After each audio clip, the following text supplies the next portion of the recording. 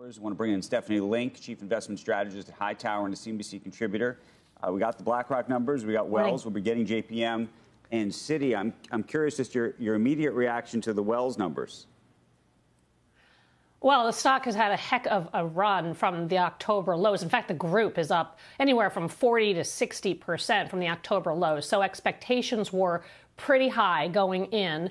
Little disappointing on Wells in terms of the guidance, not giving guidance, but they're conservative. It's the first quarter. There's a lot of moving parts, Andrew. I think the biggest question in my mind, and we're going to learn about this on the call, is on all the calls, by the way, is that 2024 was supposed to be the year of revenue growth accelerating. And with higher interest rates, there's a lot of puts and takes. Is that now pushed out to 2025? In the meantime, I think you're going to have very mixed quarters, like net interest income. All the companies are going to be down sequentially, but probably up year over year. Net interest margins are still a hard headwind for these companies, probably down mid-single digits. But expenses are where they're going to be able to flex. Hey, so I think that's why I need Wells to press pause. Oh. I thought I needed to press pause because we're waiting for some other numbers as well. Continue your thought. I apologize.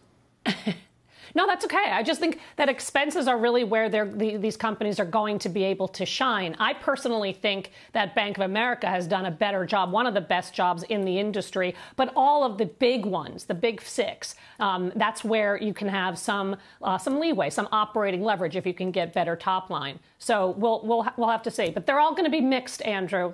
This is not going to be another. This is not going to be a clean quarter. It's going to be another round of a lot of moving parts. I don't know if you had an opportunity to look at some of the BlackRock numbers earlier. Is there a takeaway from those in terms of looking forward? Obviously, it's all look back at this point, but given where interest rates are and given maybe where equities are, what kind of inflows you think they're going to have in the future?